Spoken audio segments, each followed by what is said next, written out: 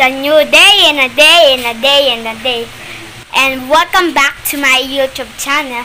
So ngayon guys, meron po tayong gagawin na macaroni chicken. At nagpapakulo na po ako ng water. Yan.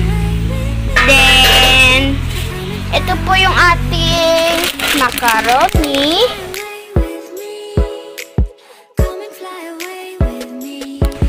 Yan.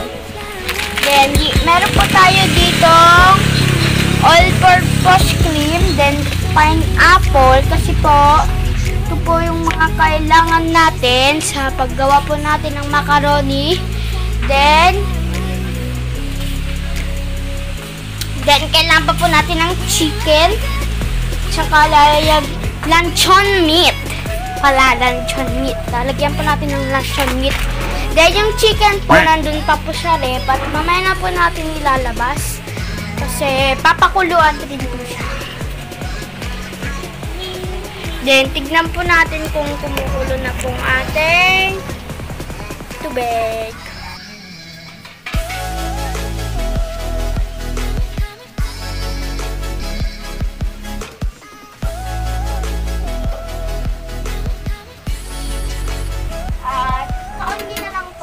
Pwede na po yung ating water. Mga 10 minutes. So, update ko na lang kayo mamaya guys. Bye-bye. 2,000 years later.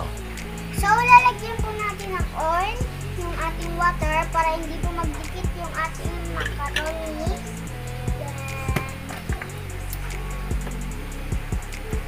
So guys, lalagyan rin po natin ng salt. Yan. Para po may lasa po.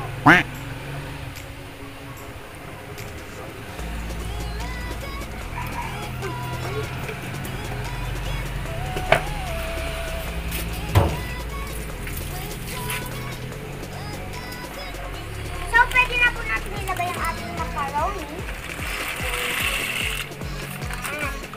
Tintayin po natin kumulo. Haluhaluin ko na. Wow!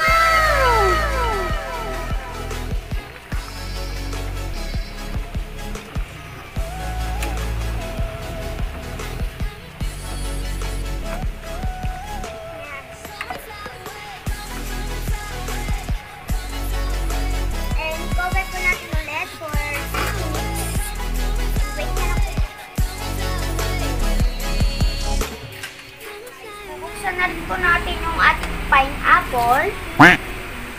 At meron po tayo ditong can opener.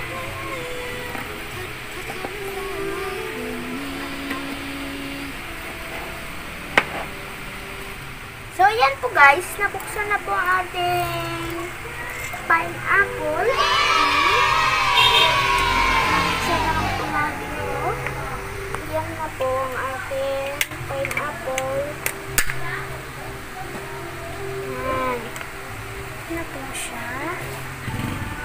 At next po natin bubuksan ito yung luncheon meat na pure foods.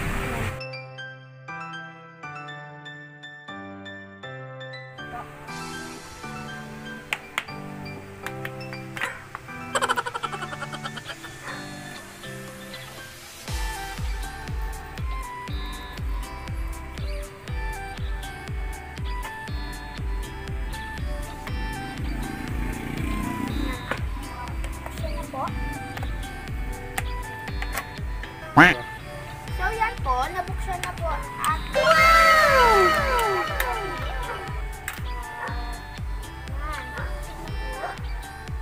Then, dito na po tayo sa ating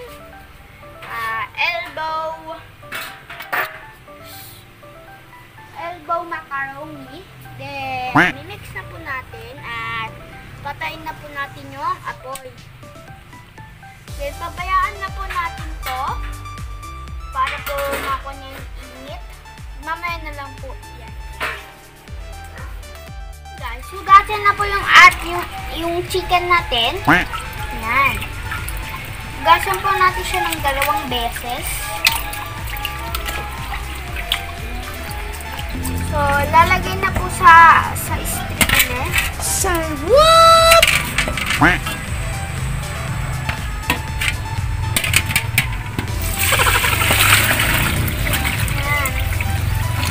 Then, babanglawan po natin siya ulit.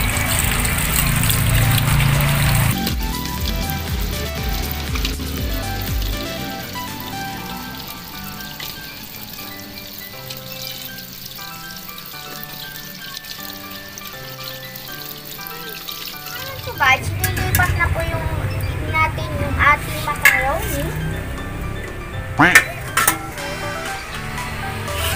Huwag po pala natin isasama yung tubig kasi pagpapakulan po natin siya ng chicken. Wow!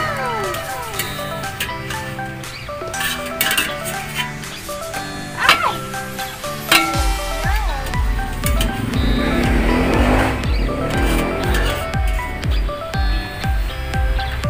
So yan po, ibubuso po yung ating macaroni.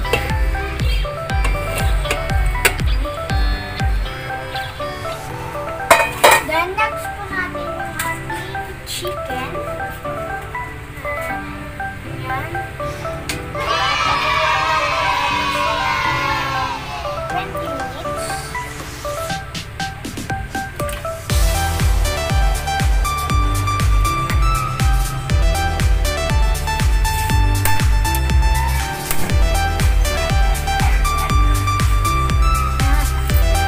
Then takpan na po natin.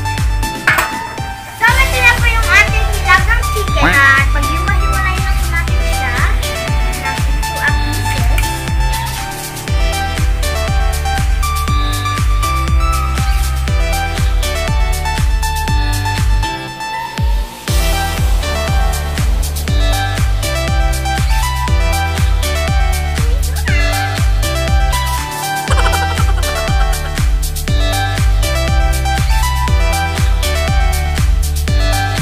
Oh, yes, Daddy.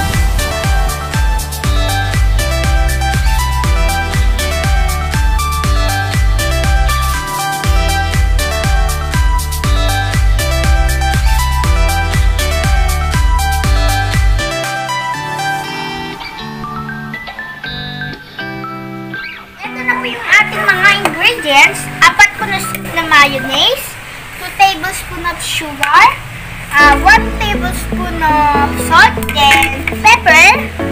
Yan. Then may bell pepper rin po tayo dito. Tsaka meron po tayong ham at tsaka chicken na dinurog-durog. At ito pa po palang all-purpose cream. Then pag hahalo-haluin na po natin. Yan. Mix lang po ng mix. Yan. Then ilalagay po natin yung sugar. Yan. Next po is yung paminta. Ito po yung salt. Yan, 1 tablespoon. Then, ito po yung bell pepper. Chicken.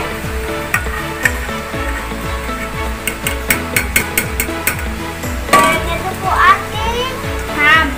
Mamaya na po natin ilalagay yung elbow macaroni. Then, ilalagay na po natin yung tidbits na pineapple. Then, mix po natin sila. Together, mix na po natin sila.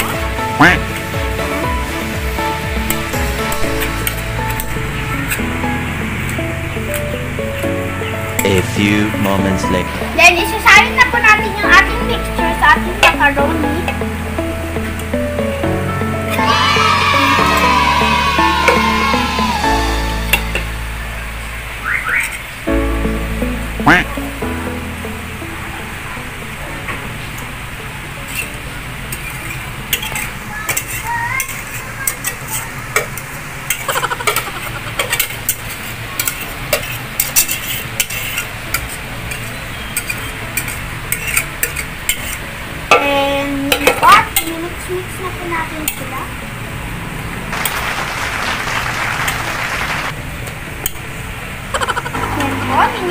mix na po natin.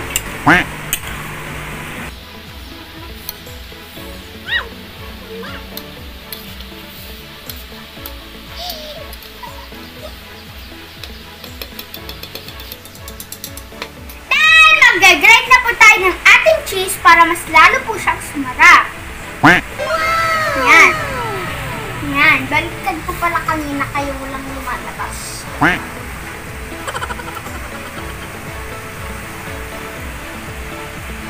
Ay, naputo lang ating cheese. Daddy. Yan. Ito na po ang ating cheese. Damihan po natin para mas lalo po siyang sarap.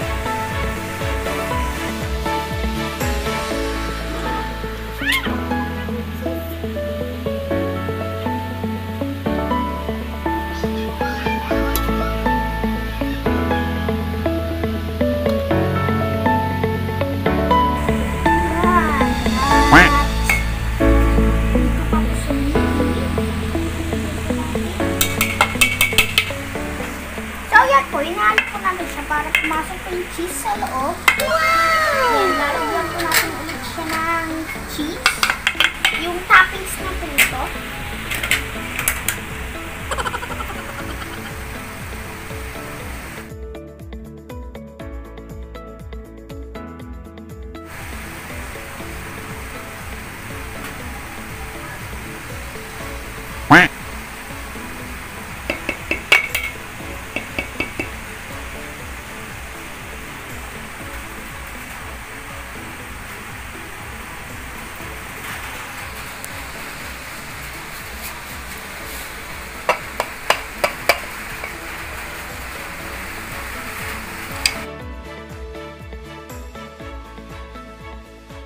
Two 2,000 years later.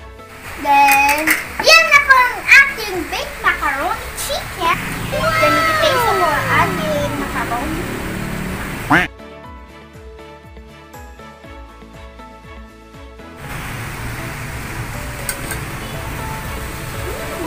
Tama-tama lang ang timpla. Masarap po.